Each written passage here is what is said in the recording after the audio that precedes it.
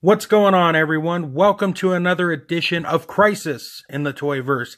I am Bob O'Mac, and today we are looking at the Neca Alien Series 12 Battle Damage Blue-Colored Xenomorph Warrior. Now, if you manage to say that 10 times fast, go ahead and give yourself that patented pat on the back. With that being said, here we are with another Battle Damage Alien from Neca, and I gotta say, I really love this version. If I had a gun placed on my head and I had to pick between this one and the brown colored, I'm gonna go with this one because it's such a unique head sculpt. Speaking of which, let me go ahead and bring that in right here so you can see exactly what I'm talking about. If I get the camera to focus, look at all that blood and guts and alien excrement coming right out. I mean, this is just a fantastic sculpt. There is nothing but praise to be sung about a sculpt such as this. It just screams attention grabbing, if you will. That's what I really like about it. The detail is incredible, as you can see right here. It's just a very awesome job that Neca has done. And like I have said in many reviews, this is Neca's signature line, so you can tell there's a lot of love and care given to these action figures, and it definitely shows with this. Now, as for the rest of the figure, we got one other point of impact here. Done very nicely, looks very good as well. As far as detailing and paint, I don't know if the camera really picks up the blue that well, but it's a darker blue, and it's done very nicely. Incredible detail on these guys. Like I said, nothing short of amazing. And the tail looks fantastic. The legs, the toes, all of it very nicely. Right before I go into articulation, I want you to know that this plug does come out. It's pretty standard for most alien figures. And that will lead us right into articulation. So in terms of the head, with the plug removed, you can go back that much, which isn't really a lot, but I can go back.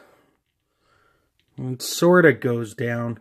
You do get some side-to-side action on the head, and you can rotate it. Just of note, you see how the hoses are connected to the lower jaw. I've said this in the other review, but just be mindful of that. You wouldn't want it to rip out or anything. Now, in terms of the arms, they are on a ball hinge. They go up that much. They can go back down, spin all the way around, no problem. You got a double bend at the elbow here, and it's got the swivel system with it.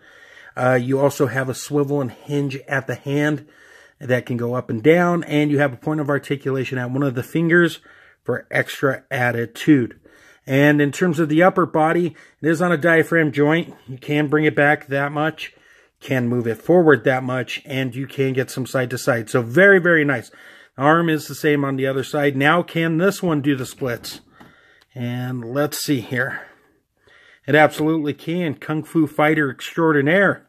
You have the ball hinge attached there, and it's cut and hidden very nicely. No problems with movement there. Double bend at the knee. Always nice.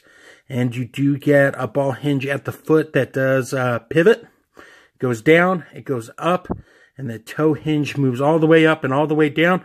Same on the other side. And now we come to the tail. It can swivel, but here's the cool thing. It can bend thanks to the bendy wire that's in there for even more fun dynamic posing. So all in all, a great amount of articulation despite, his head being blown off. Let's go ahead and do the size comparison and take it from there. Alright folks, here's a quick size comparison. We have Ripley on the left being bored to tears, and on the right we have Private Ramirez ready for action. And in the middle we have an alien that is having a bad day. So they fit in very nicely, as they should, because they're all from the same line. Bottom line is, if you had to pick between one or the other, I would definitely go for this one. You just got more dynamic options in terms of toy photography or even display options or conversation pieces. They're both very nice, but I gotta say I kind of like the blue just a wee bit more. So that's going to do it for the size comparison, folks. Now let me get a few plugs out of the way. Huge shout out to the DTKC show for always showing love to this channel. Also, head over to bigbadtoystore.com. That's where I got these bad boys at, and it would greatly be appreciated if you could show them some love and support. And here's the cool thing. Pre-orders, you don't have to pay up front. You pay when it ships. Now, with that being said, also, Extreme Dash Sets. By now, you all know, I've been using all their backdrops in my videos since I started this channel. Go check them out at Extreme Dash Sets. If you're a fan of toy photography, if you want new ways to display your figures, head over there. Also, while you're at it, go to undercovercapes.com. It's where I call home, and you'll find everything you need in the world of geekiness in the podcast, being Marvel, DC, indie, video games, things of that nature. You want to listen to something in the Geekverse, they got you covered. And lastly, if you're on Instagram, head over to @ToyLoverCrew and throw a follow at ToyLoverCrew as well, and use the hashtag ToyLoverCrew. There's a lot of ats in there. Oh well. The point is, join in on this discussion, have some fun, and look at what some amazing people are doing with their toy photos.